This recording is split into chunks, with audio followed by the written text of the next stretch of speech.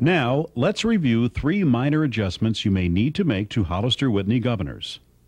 Before a governor leaves the Hollister-Whitney factory, we test the pull-through, or how much pressure it takes to pull the cable through the hammerhead assembly, which activates the safety.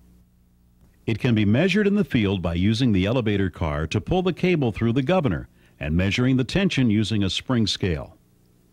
Set the pull-through pressure to the required tension to activate the safety by loosening the lock nut on the hammerhead assembly. Then adjust the spring pressure by turning the adjusting nut for more or less pressure. When proper pressure is attained, tighten the lock nut against the pressure adjusting nut. Another adjustment is to check the actual trip speed of the governor. Use a variable speed electric drill with a drive wheel to rotate the governor sheave and a tachometer to measure speed. As the governor gains speed, it will engage the hammer assembly and apply tension to the cables.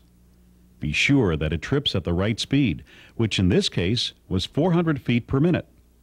If adjustment is necessary, loosen the lock nut on the adjusting spring between the governor paws and adjust the spring pressure to achieve the desired trip speed.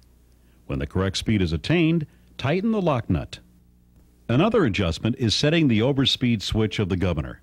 Again, using a variable speed electric drill with a drive wheel to rotate the governor sheave and a tachometer to measure the speed, the setting of the overspeed switch can be adjusted.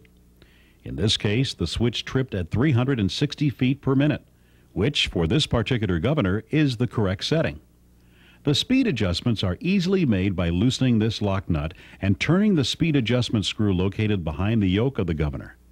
When proper speed is attained, tighten the lock nut. Some governors are furnished with a mounting for an encoder.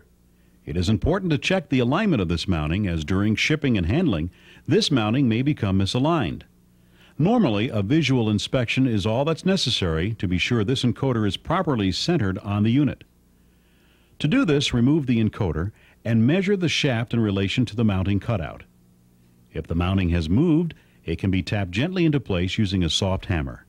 After this inspection and adjustment, if necessary, simply replace the encoder.